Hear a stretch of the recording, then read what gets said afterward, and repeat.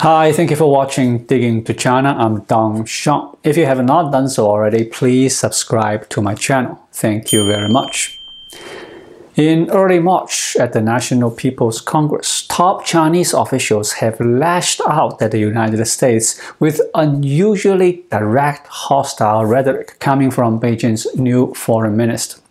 Qin Gang warned of conflict and confrontation if the US continues to try to contain China. The US says it is not seeking to contain China and sees no change in relations. The spy balloon incident was a very important turning point in US-China relations, which had a shocking effect on Americans. Because the spy balloon flew directly into US airspace, this was an act of aggression against the United States, threatening the security of the US mainland and floating over sensitive military bases. As a result, the American government and the public learned that the CCP's strategic intentions are very deep, and there is a hidden conspiracy behind it. I think the spy balloon incident woke up Americans and made them fully aware of the threat that the CCP poses to the United States, which caused a very serious and even angry reaction among the US government and the public.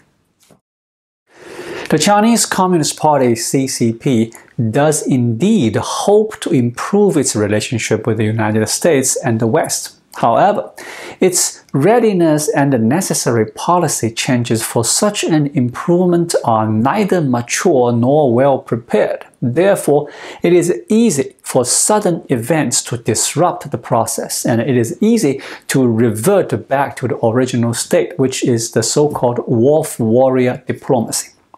I believe that this wolf warrior attitude serves the goal of subverting the existing international system. It has always been CCP's ultimate goal and has not changed at all from beginning to end. However, it might adjust according to different circumstances and put on different faces, sometimes being very high profile and aggressive, and sometimes lowering its posture and play nice. Since Trump took office, the relationship between China and the United States has become fragile, and the spy balloon incident has pushed the already fragile relationship to an even more tense state. The United States has already begun to respond and develop a containment strategy to confront China in the stratosphere. At the same time, the United States is tightening its grip on China's manufacturing industry. Recently, 28 Chinese companies have been blacklisted, and the United States has also increased its protection of Taiwan. On February 28, the U.S. House of Representatives passed at least 11 bills supporting Taiwan and countering China. If you carefully examine these bills, you will find that they are very strong, specific, and targeted. Now the entire U.S. political establishment is evaluating its policy toward China and reflecting on past mistakes. Defense Secretary Lloyd Austin sent a letter to the entire military emphasizing that China's threat is a generational threat.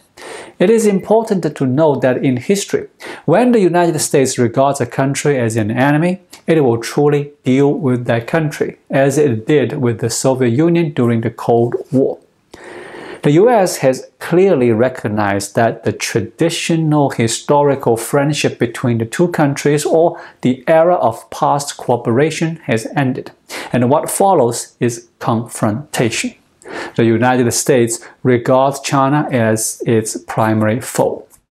From the trajectory of historical development, the Chinese Communist Party's strategy towards the United States is definitely not just a series of diplomatic events where they exchange words or a quarrel or name-calling. Its ultimate goal is to replace the Washington model with the Beijing model. Let me explain. Back in 2013, when the Belt and Road Initiative was proposed, there was debate in China's intellectual circles about how a great power like China should construct a global strategy. Some advocated going east towards the first island chain, while a Chinese scholar named Wang Jisi believed that China should go west, which eventually led to the Belt and Road Initiative. What is the goal of the Belt and Road Initiative? To put it plainly, it is to take advantage of the situation. China selects regions that are more distant from the United States in terms of diplomatic relations and geopolitical connectivity, such as Africa and Central Asia, where the US military's reach is relatively weak. CCP projects its influence using loans and the bribery of officials, influencing local society and politics through investment, loans, and infrastructure construction, and even exerting a controlling and dominating force while simultaneously eliminating the US influence in these areas. This is the first phase of Xi Jinping's global strategy.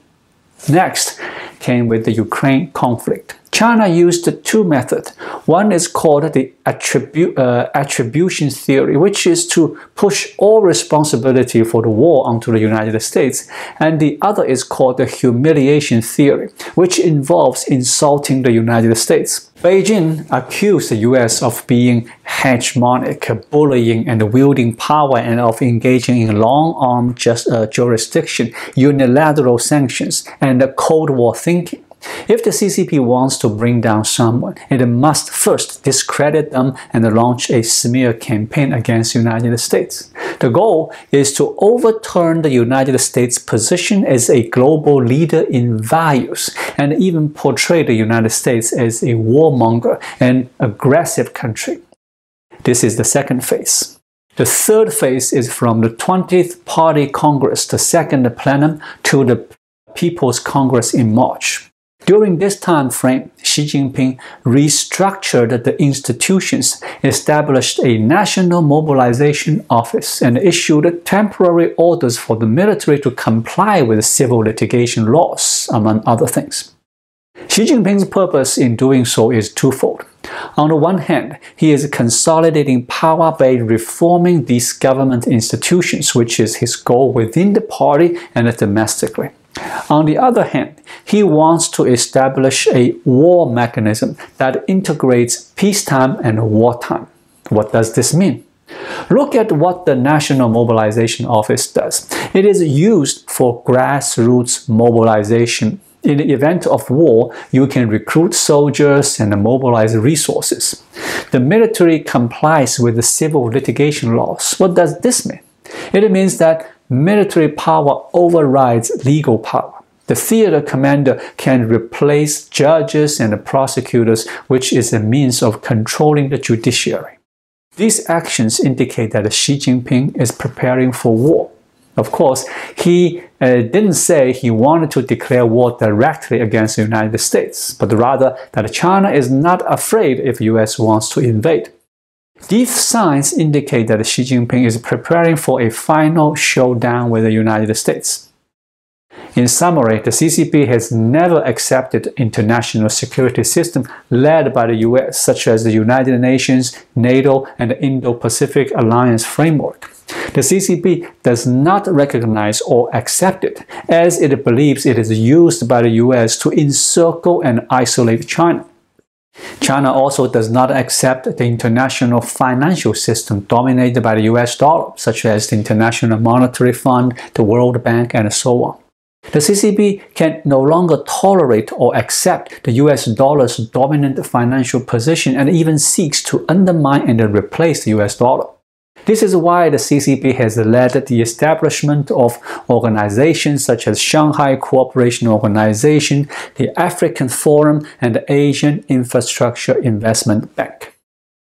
The ultimate strategic intention of the CCP is to subvert and overturn the so-called American century, Pax Americana, and then use the Beijing model to establish a Pax Sinica, a Chinese century led by the CCP, which is suitable for China's development and dominated by Chinese interests. This is the highest point of Xi Jinping's proposed great rejuvenation of the Chinese nation.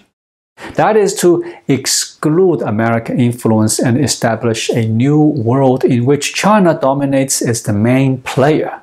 That is the true intention of Xi Jinping. Thank you for watching. Please leave a comment and subscribe to my channel. Just click the subscribe button right here. I'll see you again shortly. Until then, be well.